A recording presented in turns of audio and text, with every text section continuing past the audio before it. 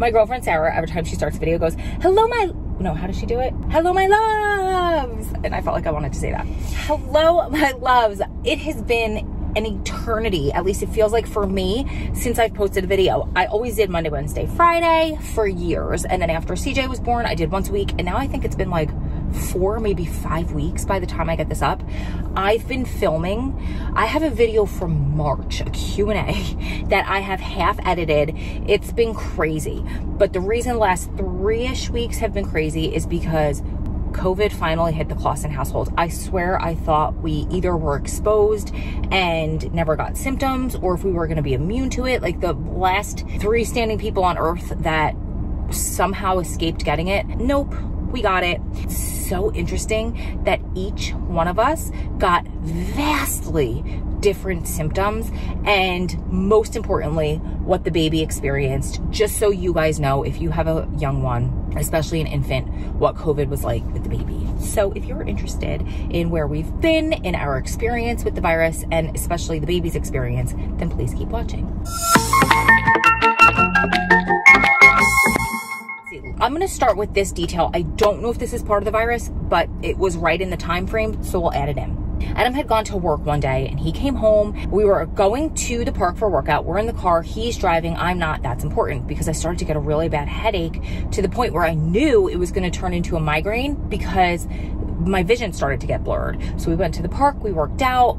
A workout for me will help get rid of a headache a little bit, but the minute we got home, my headache just kept getting worse and worse and worse throughout the night, that by like 7:30, 8 o'clock, I was like, I'm going to bed because there's nothing I can do for this except sleep it off. So that's it. Woke up the next morning with a slight headache, much better than it was.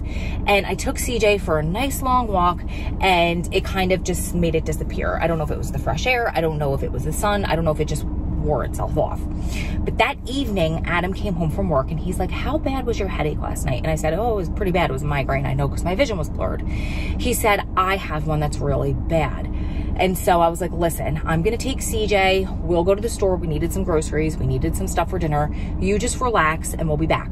He laid on the couch. By the time I got back, he was in bed, sleeping. This is 6 o'clock at night and he stayed in bed through the night. He slept through the night, got up the next morning, and he sounded like he had a frog in his throat when he woke up and he was getting a little bit congested. He's like, I feel okay, but like I just have a frog in my throat.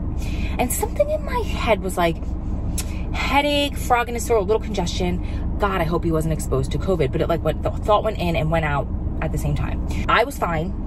My headache was gone. I was great. The baby was great. The following day, frog in his throat was worse and his congestion was really bad and he started to get a cough. And he was supposed to meet somebody for lunch that day. And I was like, listen, why don't you just text her and give her the option? Tell her, listen, I'm not feeling so great. I think I have a cold. I would still love to meet you if you're into it. If not, I totally understand. We'll reschedule when I'm better. Because my friend used to do that to me. Like when I had plans with my best friend in New Jersey, she would just text me and be like, listen, the kids have a little bit of a cold. I would still love for you to come, but I just want to put it out there. Then I would have other friends who would drop their kids off with strep throat and be like, they just woke up with a sniffle today. And then I would get it. If I got it, and I was in control, my friend told me I decided to go, then it was on me if I got sick. But if my other friend dropped off the kids with strep and I didn't know it and I get strep, I'm gonna be pissed at her. That's not fair. Don't put somebody in that position. You don't know if I have big plans. You don't know if I'm gonna be around somebody else and you're getting me sick. Not cool. So he did that. She was like, no big deal. My kids have the same thing right now. It seems like everybody has something. And they were just careful when they went out to lunch. So he came back from that probably 3 in the afternoon and he was hit for the rest of the day. His back was killing him. His ankles were actually swollen, telling that for a reason. Very congested. The cough started getting really productive. The headache was bad and he didn't do much the rest of the afternoon. The following day was a Friday. He's still feeling pretty miserable, really congested. Now when his cough would get productive, he would have to like bend over to cough it out. CJ falls asleep for his morning nap and he slept for hours. And unfortunately, we don't have a baby that sleeps for hours. And it was like strange. So we just kept going in there to check on him, making sure he was okay. Like maybe he's just going through a growth spurt. Who knows what it is. He got up from his nap. Hours later, he was hot. Took his temperature. It's close to 103. I think that that's like take him in to be seen temperature. I Googled it. It said over 102.2. I texted my sisters. They were like, yeah, over 102. We hear is bad. Come to find out, it's a little bit higher than that, and we'll get there in a minute. But we took him in. We were on our way to go to the ER. I couldn't think of anywhere else. Oh, I did call his pediatrician. They couldn't get him in. We're on our way. We were going to go to the hospital where I had him, which is like 7 minutes from the house. And my girlfriend at work texted me. She had a question. And we're friends as well. So I was like, I'm so sorry. I'm not in front of my computer. We're taking CJ to the ER. And she said something about urgent care. And I'm like, oh my God, that's so smart. Then I don't have to expose him to things in the ER. It could probably go quicker. So on our way, we Googled an urgent care, and we were like a couple miles from a pediatric urgent care. What I didn't realize at the time was it was like right on the edge of town where it gets kind of shady, and it was an urgent care / clinic, and it wasn't the best place we could have taken him. But at that point, we just wanted him to be seen. So we got in. They had us in the waiting room for like 45 minutes to an hour, even though we were the only ones there. I think it was lunchtime. It was just like an odd timing that we got there. So we finally get in. They took a flu test up his nose and made his nose bleed. Poor baby. But I mean, I wasn't mad about it. It's just that's what happens. I mean, it could happen. At that point, we're waiting for the doctor to come in. The doctor finally comes in maybe 10 minutes later. He tries to take the stethoscope, get his breathing on his back, his front. He tries to see in his ears and down his throat, up his nose. CJ isn't having it. He's fighting him off of him. The doctor barely gets the stethoscope on him, does not even look in his mouth or his ears, and he's like, it's an ear infection. I think his ear is a little red. I'm going to prescribe such and such antibiotic. He'll be good in a couple of days.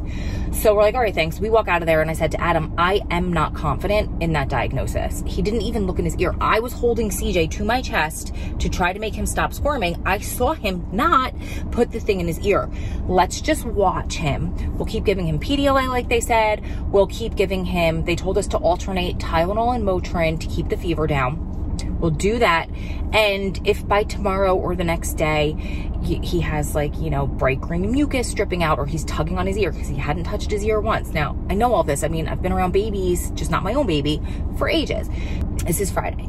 And as this is all going on, I knew I was coming down with something. I could feel it in my throat. I could feel it in my chest. But the minute Adam started with the congestion, I started taking zinc. That is like my fail-safe to keep my immune system up. Now, it was still cool enough in Las Vegas to keep the windows all open, but it was very, very, very windy. And when it's windy in Las Vegas and you have the windows open, it brings a lot of dust in the house from like the mountains and the sand, and you guys know. So I was trying to convince myself that it was just my allergies, but it was in my chest, it was in my throat, and like kind of behind my nose. There wasn't anything leaking, like no congestion like that. So we all go to bed kind of early. Adam still feels like crap. CJ's just wanting to kind of sleep and not wanting to eat anything, not wanting to drink anything. We go to bed around like 8:30. I wake up like 10:30, 11 with the absolute worst body aches in my legs and my lower back. The only way I could describe it is flu aches, like body aches, not like workout aches, like restless legs when you're pregnant, like sciatic pain, but all through your legs. It's not sciatic nerve. And it was, for me, it was in my quads and in my IT band, which is down the side of your leg. And it was excruciating. And I got up and I like rummaged the house and I found the Motrin that I was prescribed after having the baby. So it's like the high dose Motrin, I think Motrin 800. And I took one because I was in that much pain. Went back to sleep. Woke up the next morning and all three of us were just hit.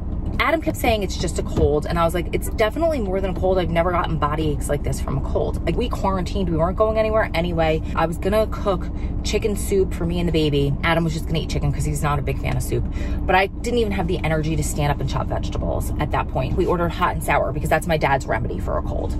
Went to bed early. The next morning, Adam felt a ton better. The baby was a little bit better. I went to go hand Adam the baby because I'm like, I have to go to the bathroom. And my arms, like I felt like I was gonna drop the baby, and I had the same aches that I had in my legs in my arms.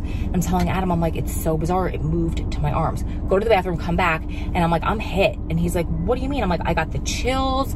I was getting hot and cold flashes, and my arms are, I can't even describe the soreness and the weakness.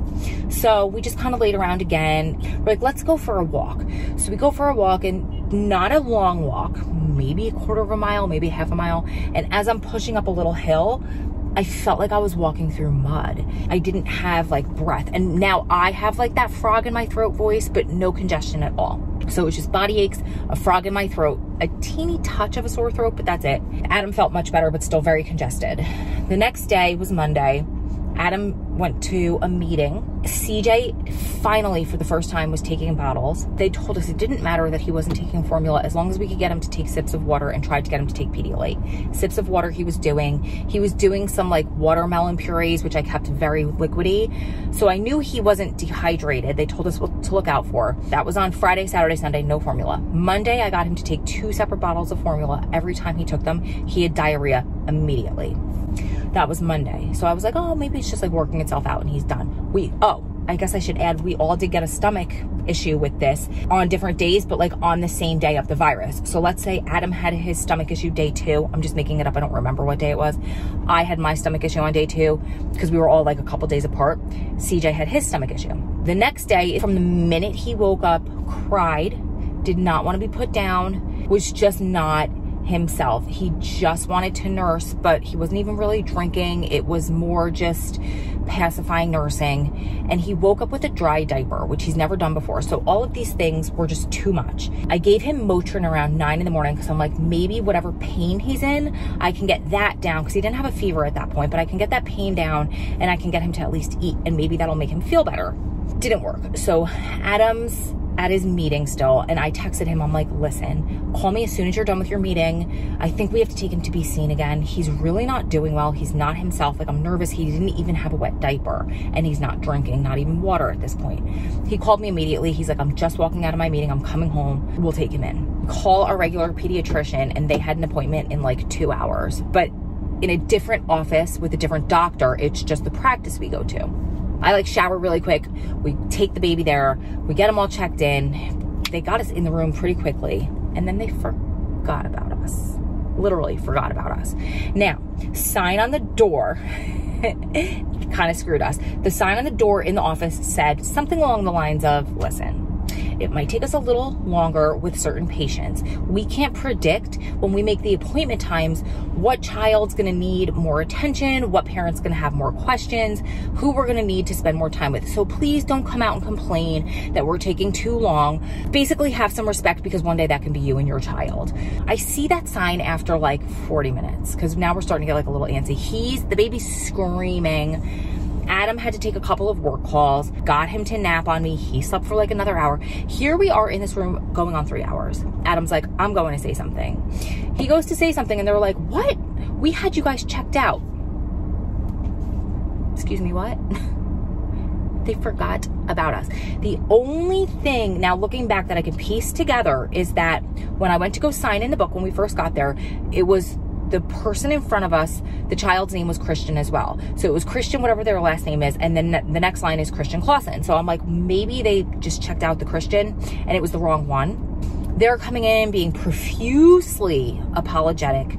I wasn't even mad. Like, we weren't mad at that point. We're just like, is the doctor still here? The baby needs to be seen. There were points during those 3 hours, I'm like, if the baby didn't need to be seen so bad, I would have left. Just like, I don't want to see your doctor at this point.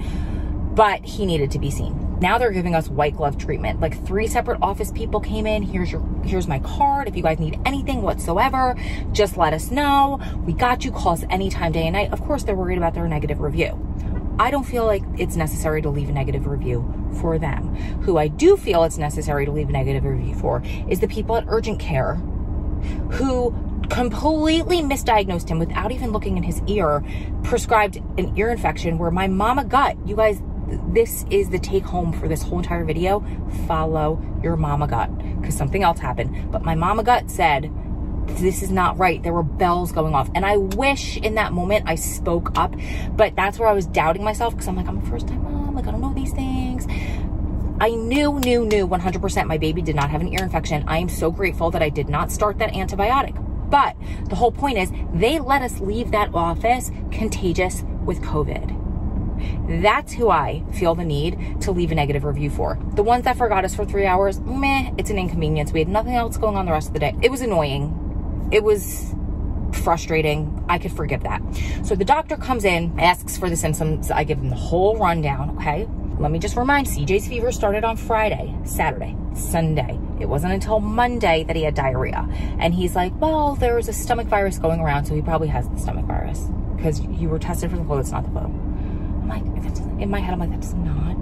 How do you have a stomach virus? A stomach virus comes in hard and fast, and your first symptom typically is vomiting or diarrhea. It is not 4 days later. I've never heard of this. He would have at least been gagging, vomiting, something. He's about to leave for the day, and he's like, you know, let's just test him for COVID. Why not? Just in case. Now, in my opinion, because they were giving us white glove treatment, right? Because they left us in the office for 3 hours. Let's just give them soup to nuts. Let's just make them feel completely, 100%. We don't want a negative review from these people. Otherwise, I don't know that he would have tested him. I'm hoping he would have. He's like, it's 10 minutes in office. Sorry, it's another 10 minutes, but let's just do it. We're like, yeah, of course. Now I'm piecing everything together. I'm like, the way the symptoms came in, the way that they're all so different for us, the body aches, Adam's congestion and cough. As he walks away, I'm like, I think it's COVID. Comes back, I hear him outside the office confirming like, oh, it was the diarrhea that made me test. You said stomach virus, but okay. Now he's like standing, like pulling his mask up, like standing away from us. He asks Adam and I if we want to be tested. And we were like, no thanks. It was $40 for each of us to get tested. I'm like, that's $80. Adam's the one that started this. We knew we had it. It's a 5-day quarantine from the day you were diagnosed. So we just went home. We quarantined through Memorial Day weekend. Now, Friday overnight into Saturday is when my symptoms started. The following Thursday, I lost my taste and my smell. So that's what I'm saying. It's so different for everybody. Like a lot of people, the only symptom or the first symptom they get is losing their taste and their smell. Adam didn't lose his. So for Adam, it came in really hard and it came in fast and he got rid of it pretty fast. For me, it was slow and I didn't have terrible symptoms, but it lingered. And then I lost my taste and my smell. I never got congestion. What I did get was pressure. My ears felt like I had been underwater and like behind my sinuses. I could have mistaken it for a sinus infection. That's what it felt like. Tons of pressure in my ears and behind my nose, but I couldn't get much of it to come out. I think it was Friday, Saturday, Sunday that I had zero taste and smell. And I realized it because Adam had gone, now he's through quarantine, so he had gone somewhere. And when he came back, he was like, ooh, you stink to CJ. I had no idea CJ had a stinky diaper. So I knew something was up. Then I went to go wash my hands and I absolutely loved the smell of our hand wash and I didn't smell it at all. So I knew something was off, but I'm just trying to ignore it and take care of the baby. That night I went to go take a shower. I accidentally bought like a really musky smell. Really musky. Musky? What's the word? Musky. So like it smells like men's cologne almost. And I still use it because it feels so good on my skin. But the smell of it, like I'm not the biggest fan. I didn't smell it at all. And I realized it as I'm washing myself. I'm like, oh my God, I don't smell it. Let me get some more. I got some more, smelled nothing. The stuff I put in my hair has a very strong scent. Nothing. Went to go wash my hands. Nothing. So I come out of the room and I tell Adam, I'm like, I completely can't smell anything. And he's like, what made you realize it? And I went through the process of like the diaper and the hand soap and the shower, blah, blah, blah. Let me tell you guys, that is the weirdest thing in the whole entire world. I had zero appetite. I didn't want to eat anything because you can taste if something is sweet. You could taste if it's bitter. You could taste if it's salty and probably sour. I just didn't have anything sour, but you can't taste flavors.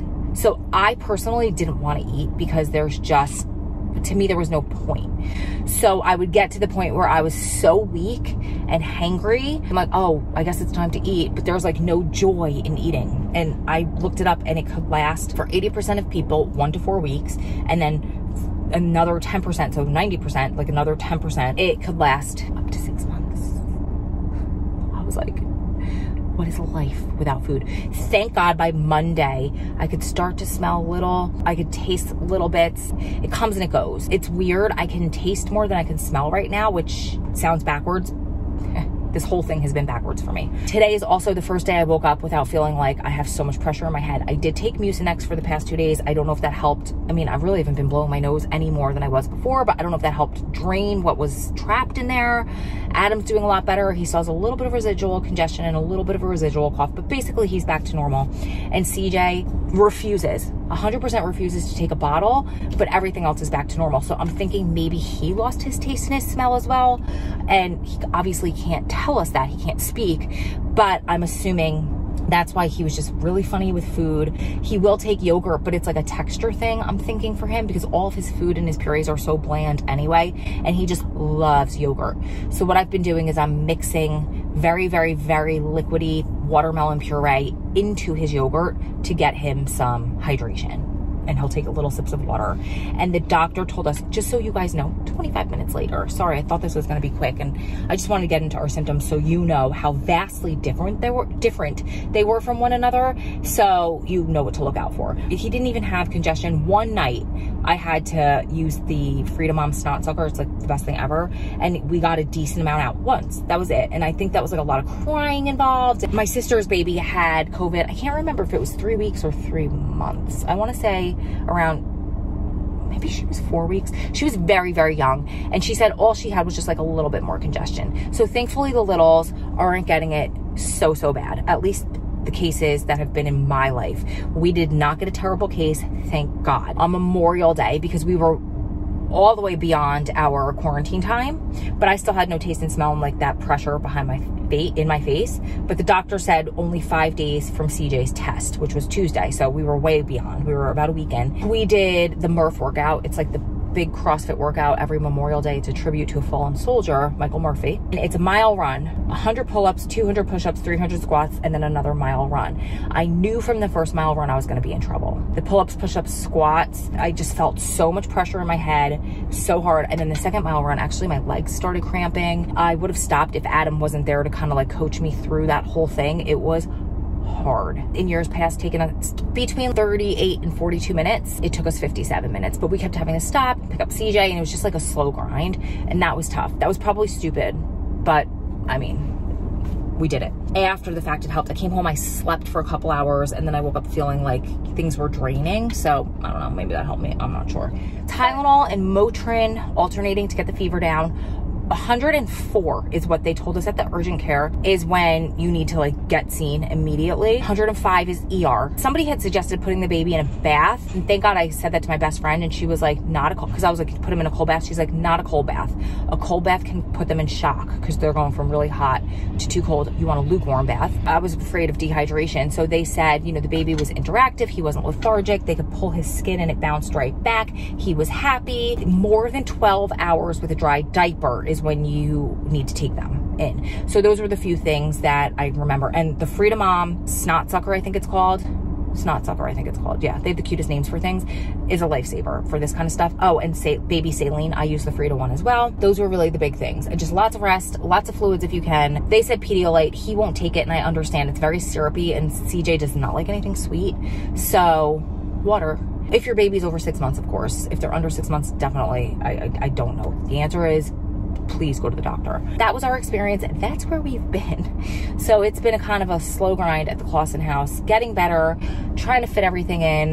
So I'm gonna try to get back to more regular videos. I'm gonna try to get this one up as quickly as possible. So pardon the long, maybe long-winded, not as edited, as fancy and fun as usual. I like watching people whose videos are more just real and natural versus overly edited anyway. So let me know in the comments what you guys think. What was your experience? If you had a bad case, what your babies had if they got it. Anything else you want to share with me? I love you guys so much, and I will see you hopefully sooner than later in the next one. Mwah.